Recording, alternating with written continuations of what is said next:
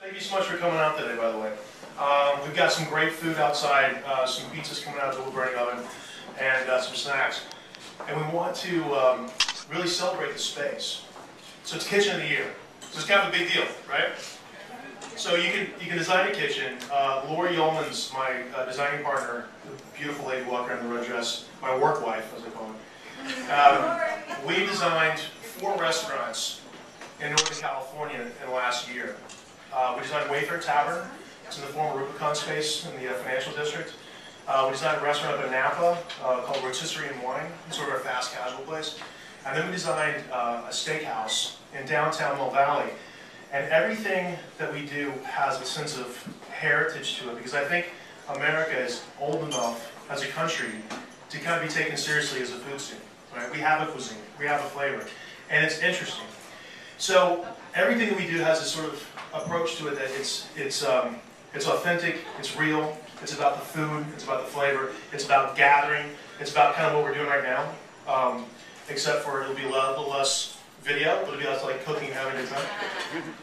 But I just want to kind of celebrate the idea that House Beautiful magazine is hands down the most gorgeous, lush design magazine in the world. Would you guys agree? Yeah. And I'm so excited to be working with them. It's an institution, it's a magazine that Frank Lloyd Wright started, and we're excited to kind of carry on the tradition of forward-thinking design. I wouldn't do this alone. There's amazing suppliers and great companies like KitchenAid and Cedar Stone, which is fantastic. We'd love for you guys to kind of poke around and take a look at this stuff. We got a chance to really kind of edit and just do some great work with a lot of the materials that they got a chance to bring to us. And it's about form and function. It's about taking a risk. Black cabinets, who knew? But it's about doing something that feels serious and taking a kitchen space and making it delicious. A kitchen is the new American living room. Wouldn't you agree? So instead of creating a separate living space, we decided to take the kitchen and make it a living space that you can hang out in and celebrate it and cook and tell stories and entertain. So I'm just glad you guys are here, hang out. We're going to be here all week. And we'd love to just chat with you about whatever you guys want to talk about. It's the Kitchen of the Year. Thank you so much for coming out today. We really appreciate it. Thank you.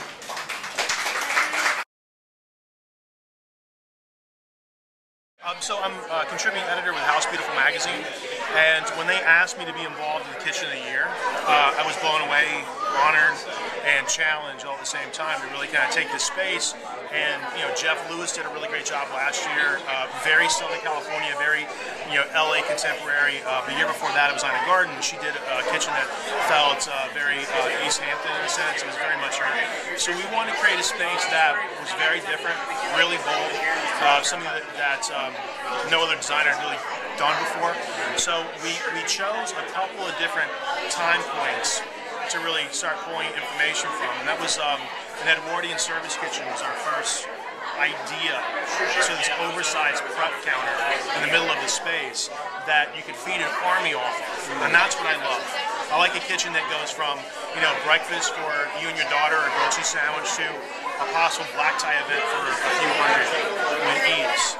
So we really like that a lot. We also like the sort of the California design sensibility of the 1950s and the mid-century. So there's bits and pieces, there's color options, like the leather on our chairs. There's somewhere between like avocado and watercress, which I think is a really great green. And then also it's very 2011. Our La Marzocco coffee machine over there from Florence is state-of-the-art, and it makes a really sexy cup of coffee.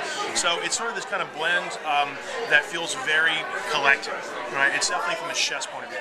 So we're going to be cooking all week. Every day it's going to be different, and we're going to be serving our Cabernet Sauvignon and our Sauvignon Blanc that Michael Mondavi and I have been making for a couple years now. We just got a 90 on our Sauvignon Blanc and a 92 score on our Cab. So we're really excited about that, and we're cooking some pizzas out of the wood-burning oven and just having a great time.